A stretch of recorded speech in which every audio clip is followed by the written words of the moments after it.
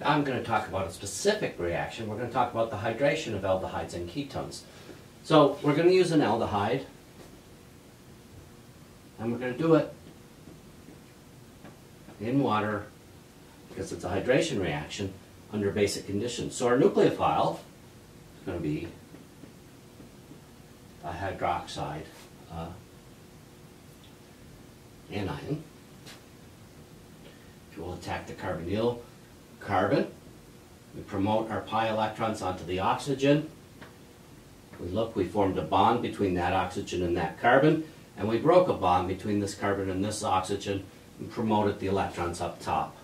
So our species is now a negatively charged alkoxide with an OH bonded to it, and it was an aldehyde.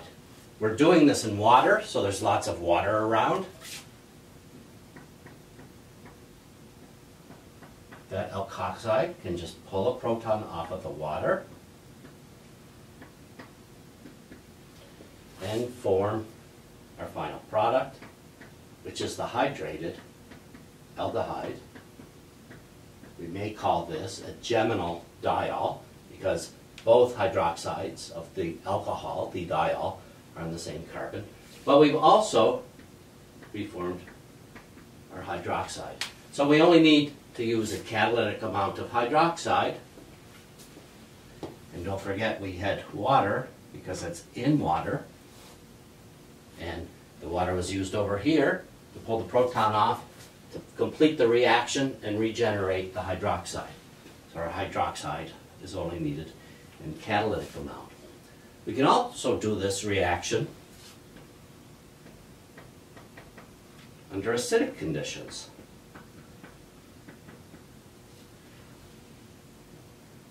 It's going to be slightly different because we're under acidic conditions, obviously. But the first step in the reaction now, under acidic conditions, the first thing you should do is protonate something. You have to decide what to protonate.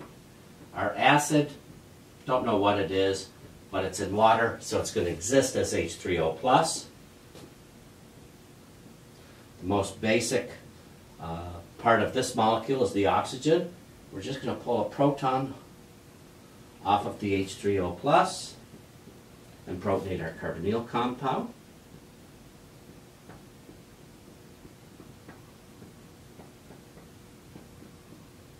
We formed a molecule of water.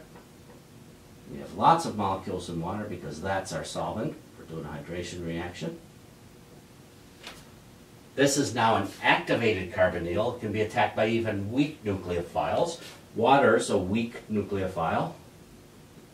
It's going to attack the carbonyl carbon.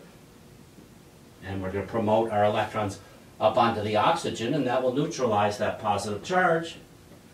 But don't forget, if we have a positive charge, we're going to have a positive charge over here as well.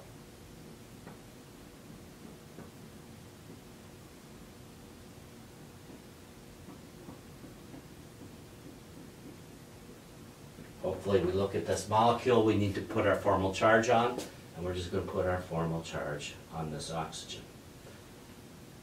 We're in water, we have lots of water to complete this reaction. All we have to do, pull off one of these protons. A pair of electrons will abstract that proton. The electrons in the hydrogen-oxygen bond are going to get promoted up onto the oxygen to neutralize that charge. We're going to form our final product, the hydrated aldehyde.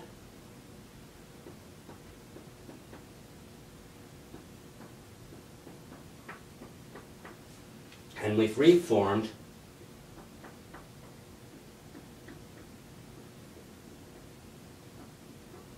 hydronium, the H3O+.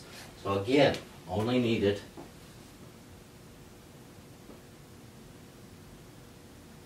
in catalytic amount.